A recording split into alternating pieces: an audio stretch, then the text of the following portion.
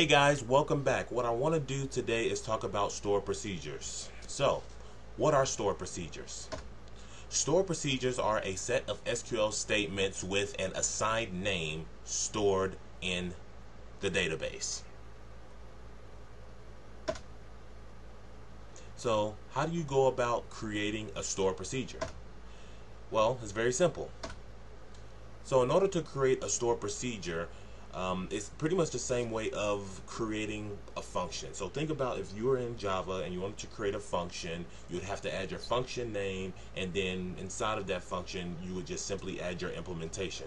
Well, these stored procedures here, you implement them in a similar way. So the first thing that we have to do would be to go into whatever relational database management system that we're using, and we would type this in: create, and then procedure, and then the actual name of the procedure. All right, and then as is the word that we're gonna add here, and this means that we're gonna be beginning our implementation. And then we want a begin and an end, and then in between the begin and end, we just simply want to add the implementation that we want to add to this particular procedure, so that whenever it's called, it's going to execute this piece of functionality. So it's pretty similar to a method. We have our method name, and then we have our implementation, which is here, and you have to add your implementation in between the begin and the end keywords here. Alright, so when you call a stored procedure, this is what you would get. The only thing that you would have to do to call a stored procedure would be to just use the execute keyword, which would execute the procedure that you have previously created. And then when we run this procedure, this is what we're going to get. We're going to get all the employees from this table, because if we look back at our previous slide, this is what we're doing: select all from employee. So when we execute it, we're going to get all records from the employee table. Sounds simple enough, right? Alright, so next thing I want to talk about is using parameters with stored procedures. This is also very simple. Alright, so what we have here is a questions table, and inside this questions table we have three columns: the question ID, category, as well as the question. So how do you create a stored procedure with parameters? To create stored procedure, so what we need to do now is to create a stored procedure that takes in a question ID and returns the associated record. This is how we would do that. So we would do the same thing that we did in one of our previous slides. We would go create procedure, and then we would have our procedure name. And just like functions that we create in Java, we have the ability to add parameters right here, this question underscore ID parameter. And from there, you would have to enter in the data type of that particular parameter.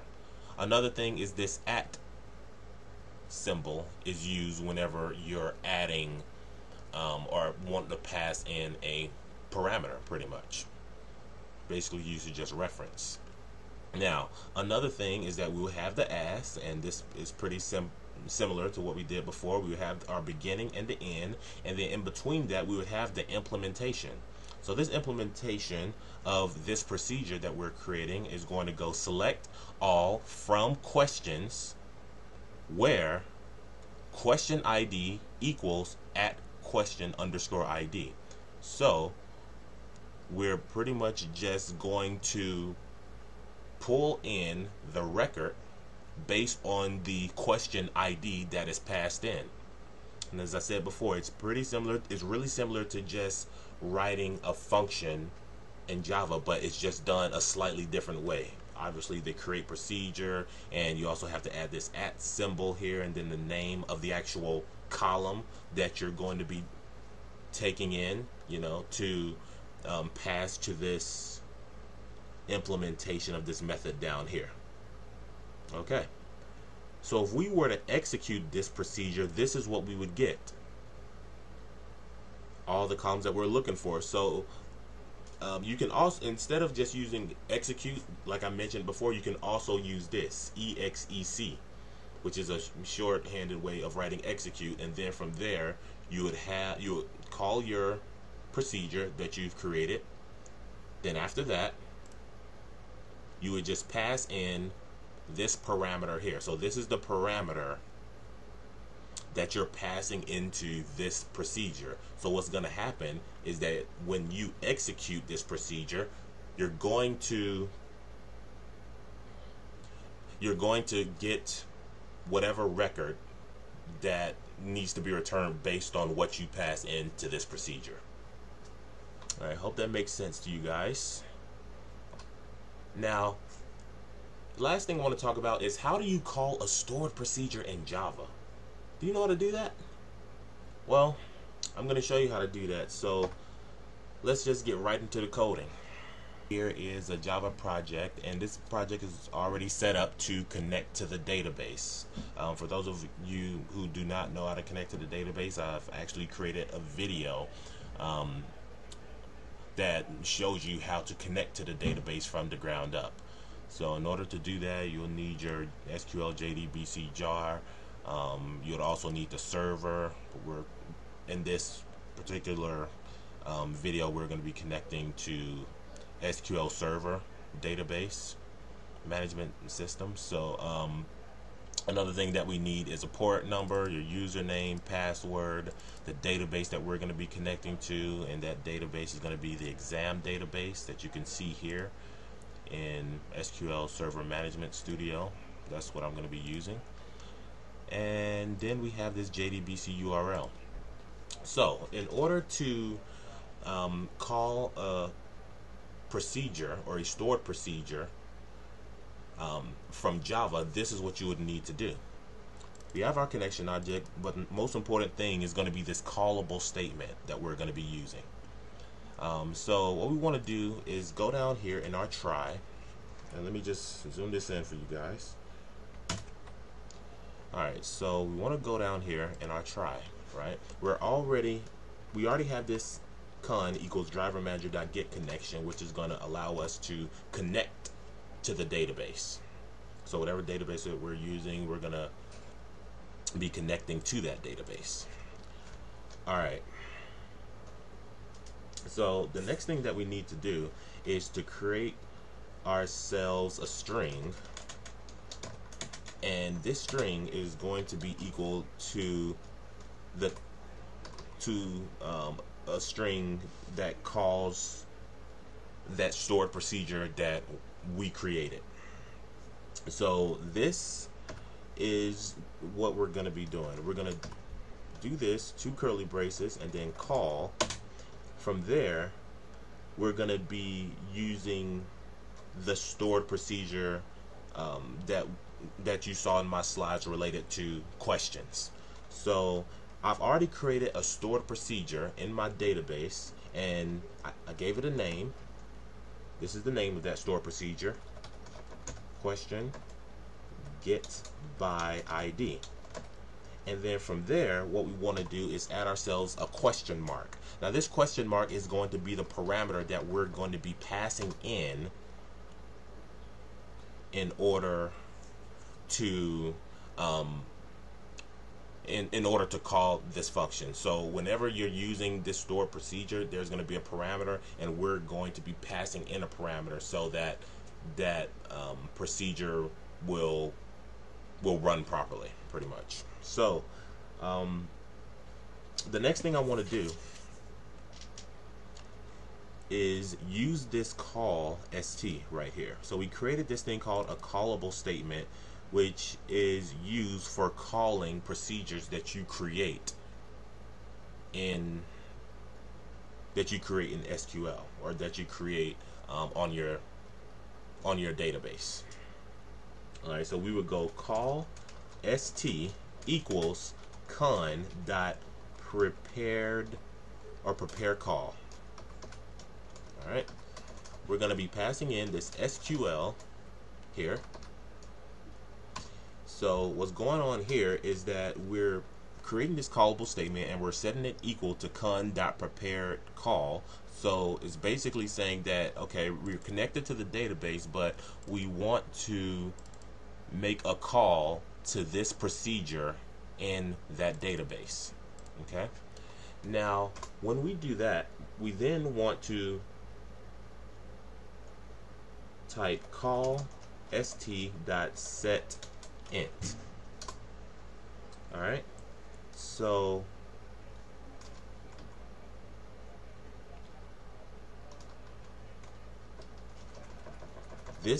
what we have here, let me go back. We have a parameter index. So here you can pass in either an integer or a string. And to make this clear, I'm just going to pass in a string value, and this string value is going to be question ID. All right, so this question ID is going to be referring to the column in the question table called question ID, and we're going to be passing a parameter to that. So we're going to pass in the parameter 10. All right. Hope this is making some sense to you guys. So basically what I'm doing is that I'm passing the value 10 to this parameter up here. All right. And this question ID is going to be the parameter that this value is associated with. So what I'm saying is this parameter is going to be the question ID. So it's going to go to question ID 10, and it's going to pass it to this procedure, which is then going to return me the record that has a key of 10. Hopefully this makes sense to you guys. I'm actually going to show you this in the database really quick. All right, so we have our question table here, right? So we have 1 through 16. So I passed in 10, and this is what I should get back: entertainment and what's your favorite music. So I'm simply just, as you've seen in my slides, go back. All right, so as you can see in my slides, see, I created this procedure here, and we have question underscore get by ID. I'm passing in the question ID, and then from here I'm adding my implementation. So once I add the implementation, it's going to take in that ID, and then once I execute it, it's going to return me, it should return me this record. So I'm going to go back to Java. I'll go back to Eclipse, and then I'm going to go to the next line. After that, I would want to set the RS, which is the result set. I want to set that equal to call st dot execute query. So I want to execute this query now. This is the query here, the call question by ID, and then I'm passing in 10, and now I want to execute this. So a value has been passed in. Now I want to execute that procedure that I just put together here. So there's a procedure already created. We have the value that we want to pass in. From here, we're passing in the number 10, and then right here, this RS, which is the result set, is going to be set equal. Well, the call statement execute query is going to be assigned to the result set. All right. So what we want to do next is do a while rs.next, and you probably don't even need to do this rs.next because there's only one record, but if you're dealing with multiple records, that's when you would use it.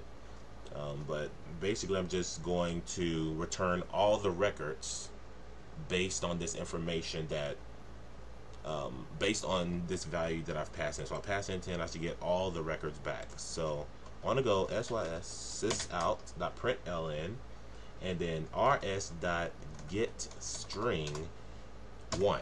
So this is going to get me the first column in that question table, but it's going to be based on this criteria. The question ID would have to be equal to 10. Now the next thing, rs.getString, and then the column here is going to be 2, and a plus, then rs.getString, and then this is going to be equal to 3. Alright, now what I'm going to do is just add some commas so I can break up each piece of this content that's going to be returned.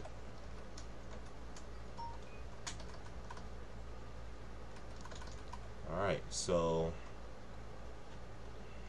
to explain what's happening here, we have this while loop. We probably don't need this while loop. We can just simply return this to make it easier. This is just used for if there are multiple values that are going to be returned. So we could remove this actually, and we can just have that. So what we're doing here, we're just going to print out the values 1, 2, and 3. So we have 3 columns within this question table. We're just going to print out the columns for 1, 2, and 3. And then at the end here, we just want to add a finally clause and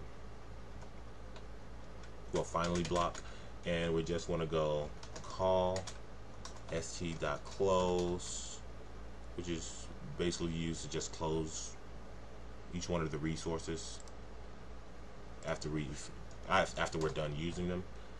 rs.close and then con.close.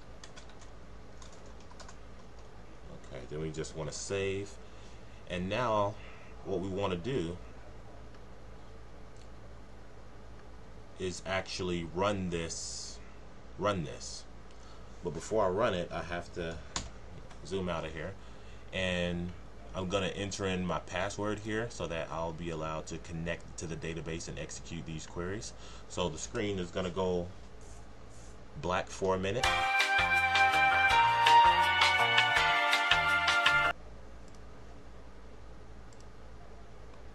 Alright, so now I'm going to run.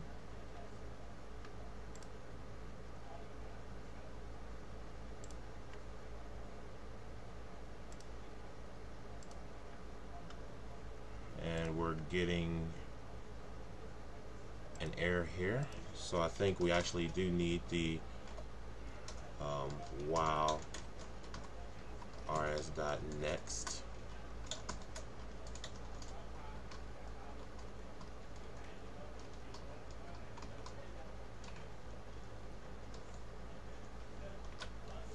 Alright, so now we just want to run this.